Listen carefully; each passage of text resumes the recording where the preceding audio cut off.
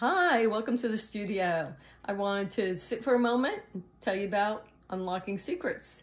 So Unlocking Secrets was mostly a title brought on by the key right there. But there are other aspects within this painting that are places of secrets, like a secret garden.